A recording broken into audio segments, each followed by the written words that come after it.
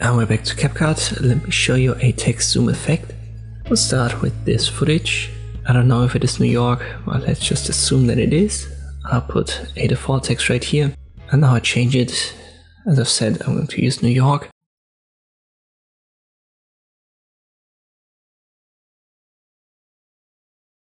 I want to make it bold, but it's a good idea to use a bold style to begin with. Maybe this one. Scale it up.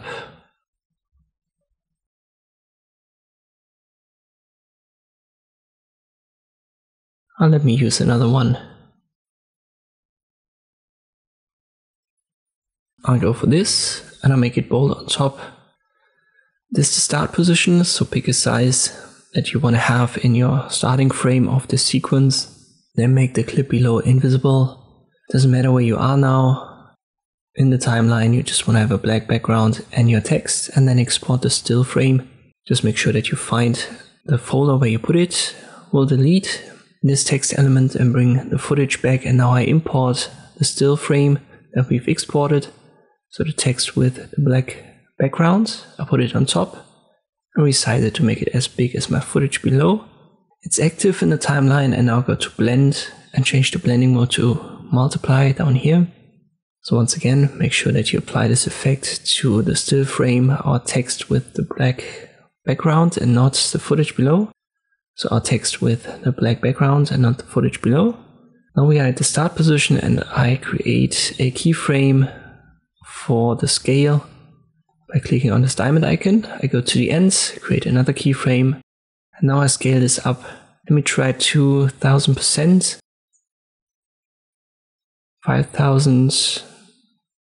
I'll go for 3000 in this case. That should be enough. But you can see, due to the position of the text, we're not ending on the footage, we're not ending on the text, but on a black background. It's a little bit of an issue, and we need to fix that using position.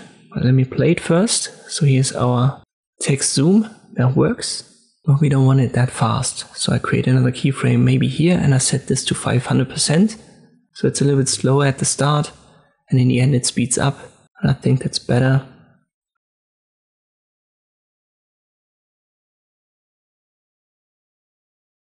Let me even reposition this keyframe for 500% a little bit more to the right. I simply left click drag here in the timeline, and now it's even slower at the start, and in the end it speeds up. And then we want to have a full reveal of the footage, and to do that we need the position right here. So we create a keyframe here at the 500 position for the scale, then go to the ends, create another keyframe, and here I simply left click drag on the preview window to reposition the text, and this reveals the footage fully. And now let me play it again. Text zooms in slowly, in the end it speeds up and adjusts the position.